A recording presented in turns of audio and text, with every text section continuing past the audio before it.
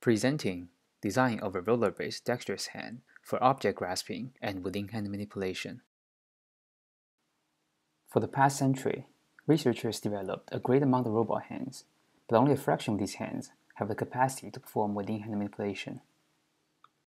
The Stanford JPL hand and the Utah MIT hand are among the earliest robot hands possessing within-hand manipulation capabilities.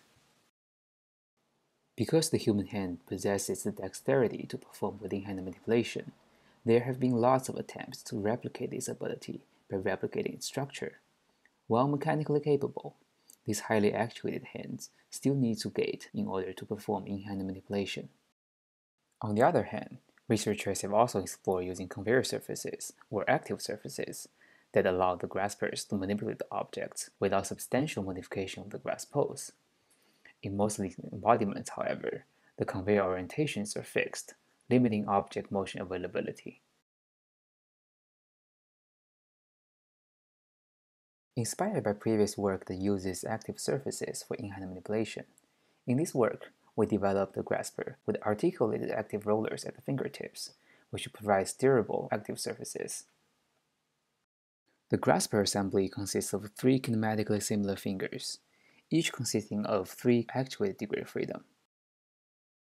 The proximal joint is a revolute joint directly driven by Robot's dynamics actuator. The intermediate joint is orthogonal to the proximal joint and is based on a parallelogram mechanism with the input and ground links anchored on the central line of a parallelogram. The intermediate joint controls the orientation of the fingertip roller and is actuated by a micro-digital servomotor.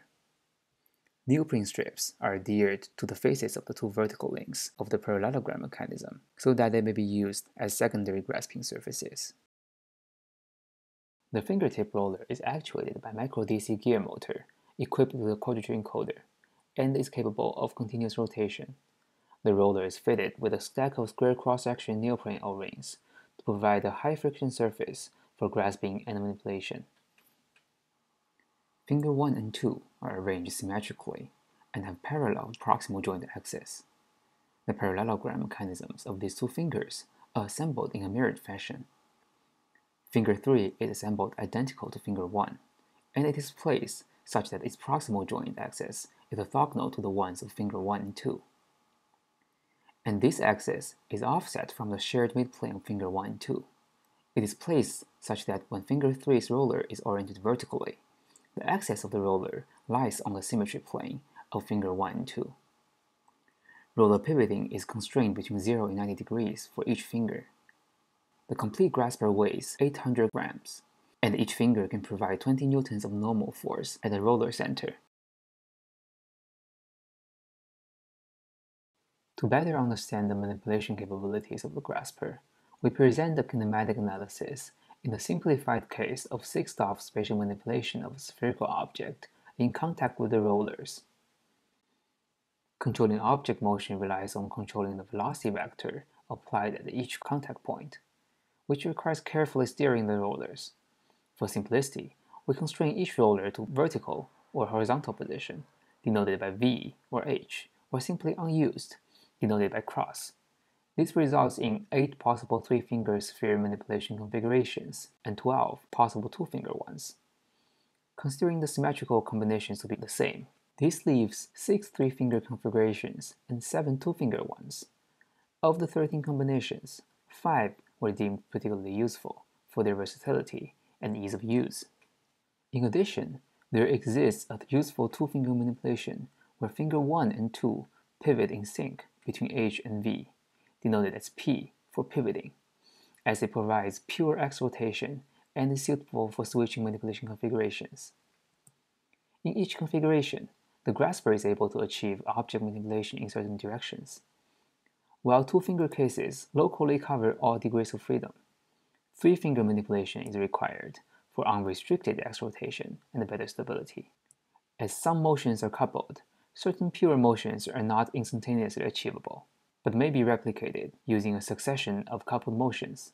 This is due to the non-holonomic nature of the grasper. Much like a car indirectly achieves a lateral translation by moving forward and reverse while adjusting steering during parallel parking. Here is a summary of the frames, points, and the kinematic variables we defined to conduct our 3D analysis.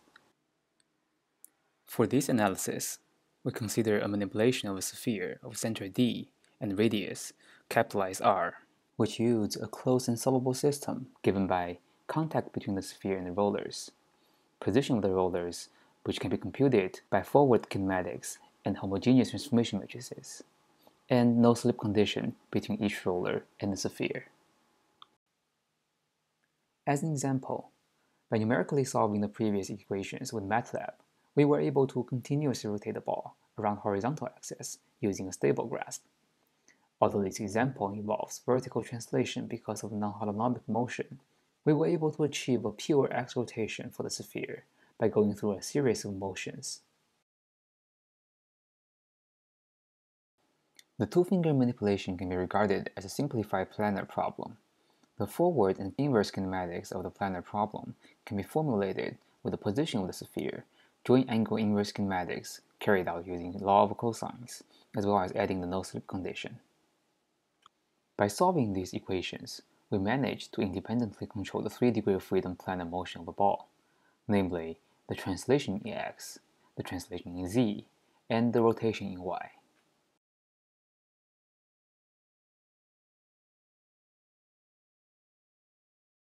In addition to spherical objects, we also explored manipulation of non-spherical objects by combining motions in different roller configurations.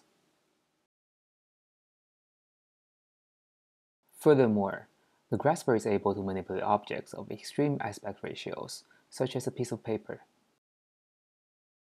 One of the major benefits of the roller grasper is that it simplifies the control by avoiding gating when the manipulation requires continuous rotation, for example, turning a bottle cap.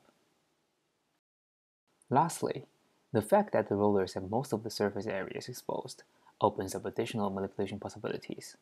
For example, manipulating concave objects from the inside.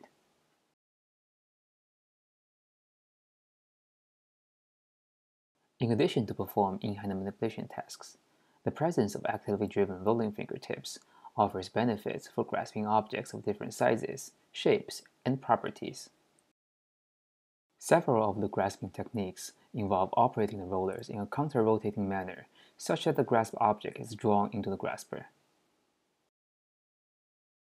This allows objects, no matter hard or soft, to be picked up while reducing the need for external motions provided by a robot arm. Lastly, the secondary surfaces located on the vertical links of the parallelograms can also be used for grasping objects.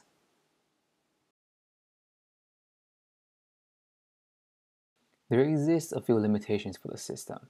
Firstly, the system is non-holonomic, as a grasped object cannot be moved in an arbitrary direction instantaneously. The object may need to go through a series of motions before a certain pose can be achieved.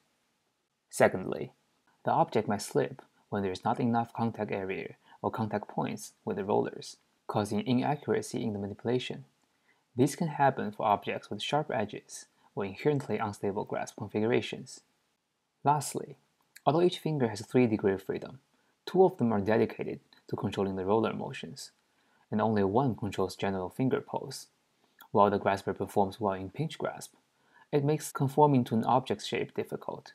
Therefore, power grasp is not possible, except for a small subset of objects. In summary, many robot hands have been developed with a wide range of complexity and capability. Through analysis and application, our work reinforces how active surfaces can help achieve more capability with less complexity. We have demonstrated a promising novel design, enabling in-hand manipulation with a simpler actuation and without the need for finger gating.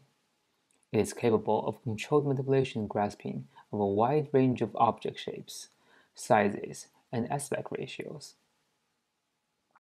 Future work includes developing various control schemes for manipulation, analysis of the roller grasper workspace and dynamics, and redesign of the finger and roller mechanism. Some of these are addressed in our next project, Roller Grasper V2.